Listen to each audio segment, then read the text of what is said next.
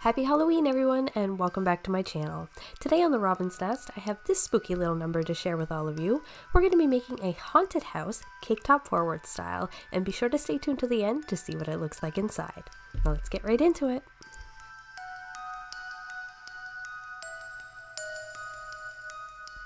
So for today's cake, we're starting out with two 6-inch vanilla cake layers, which I'm first going to trim down and level out, and then we can begin stacking and filling.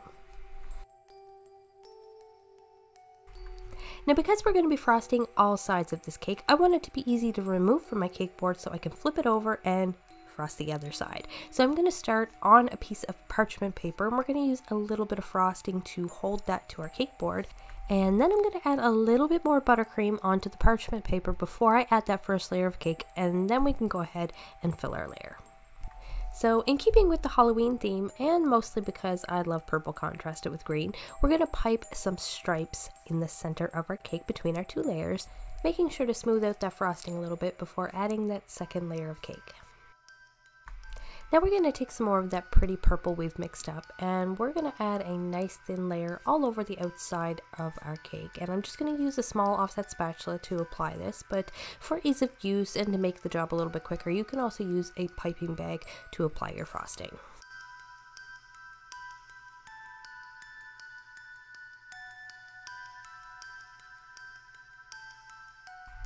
And now once we finished roughly smoothing our cake, we're going to pop that into the fridge to firm up for a little bit in preparation for our next coat of icing. And while we're waiting for that to chill, we're going to go ahead and start working on some simple and fairly quick decorations to dress this cake with. So we're going to start with our haunted house first, and we're going to begin with a piece of black fondant, which I've rolled out nice and thin. Now I'm taking a stencil that I've created, and we are marking off the outline of our house, and then we're going to take our X-Acto knife and very carefully cut this out. Now one handy little tip I like to mention is allow your fondant to dry for a little bit before you start cutting. Now what this does is allow it to dry a little bit and firm up, so that way when you cut it with your X-Acto knife, there's going to be a lot less drag in your blade and it's not going to pull on the fondant quite so much. So you're going to get some nice crisp clean cuts without distorting your image.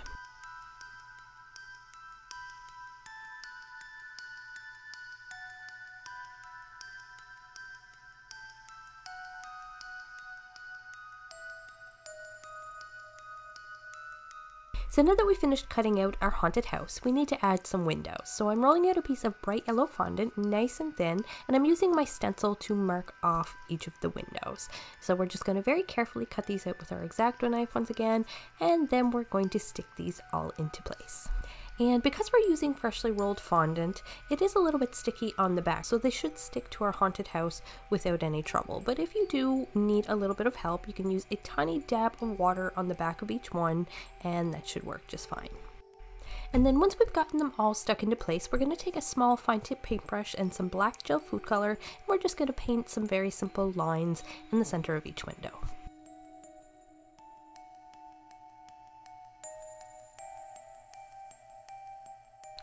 Alright, so now that we've finished with our haunted house, we're going to roll out another piece of black fondant so we can cut out some cute little bats. Now, as you can see, I've already drawn up a few on my stencil, each one being a different size, and we're just going to cut these out once again using an X-Acto knife, and once I'm finished, we're going to set them off to the side.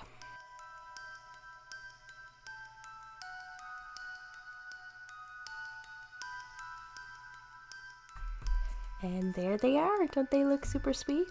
Alright, now we're just going to cut out a very simple moon using that same yellow we used for our windows. And I'm going to roll that out nice and thin, mark off the shape, and cut it out using my knife. And you can just use a simple circle cutter if you like. That will work just as well too.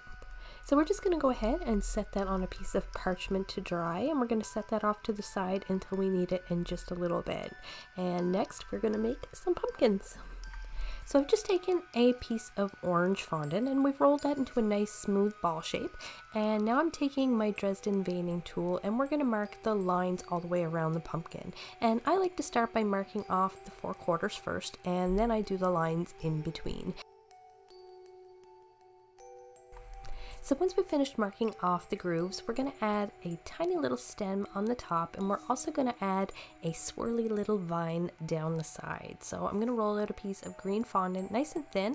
We're going to add that little nub for the stem, and then I'm going to take the thin piece of fondant and we're just going to curl that up and stick that into place. Isn't that sweet?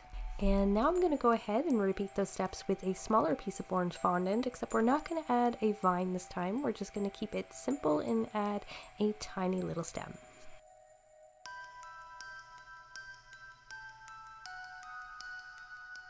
And now that we have our pumpkins made, I'm going to take the larger one and we're going to add a cute little face. And I want to keep this very traditional and non-scary. We're just going to make a nice, friendly, happy face.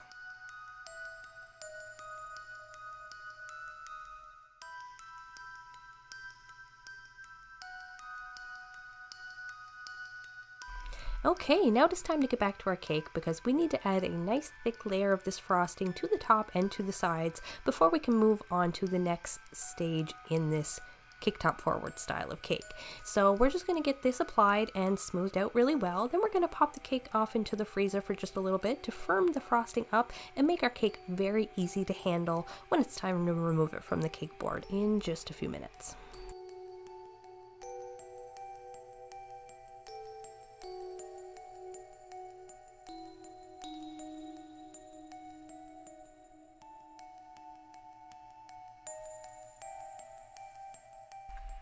So while we're waiting for our cake to chill, we're going to make our final fondant decoration, which is going to be a black tree.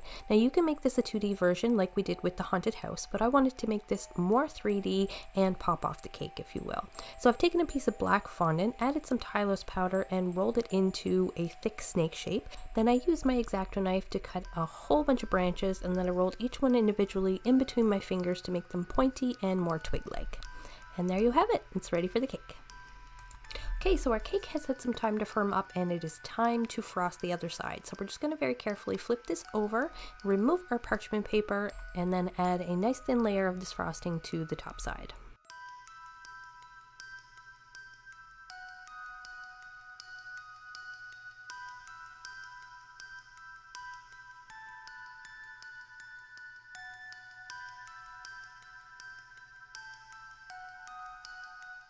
Alright, so once we finish smoothing our cake, and while it's still nice and firm and easy to handle, we're going to go ahead and cut the side off of it. Now this is going to turn into the bottom of our cake, and we're going to want to add a little bit of frosting to that so it sticks to our cake board as well. Now you are going to want to make sure to make that cut nice and straight, otherwise your cake is going to lean.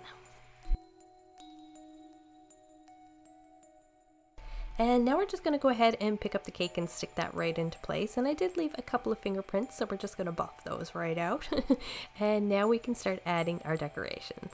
So starting with our haunted house first, we're going to decide where we want that and get that stuck into place. Then I'm going to attach my full moon and my bats.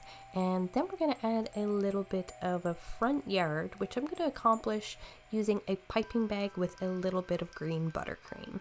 So we're just going to very carefully pipe that into place, and then I'm going to take my offset spatula and we're going to smooth that out a little bit and kind of fill in that space.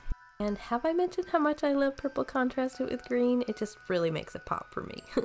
Alright, now we're going to finish this off by placing our tree, and then we're going to add our two adorable little pumpkins. Aren't they super sweet? Well, that's it for today's video, guys. I really hope you enjoyed my spooky little haunted house cake. I absolutely love these cake top forward style cakes. I find them to be so versatile. You can just dress them up in so many ways. And I may be a little biased, but I really do feel like this is the perfect little Halloween cake. But I can't wait to hear what you guys all think. So hit me up in that comment section down below, and if you enjoyed the video, leave us a like, and if you really liked the video and you would love to see more, don't forget to hit that subscribe button and ring the bell so you don't miss any of my future videos.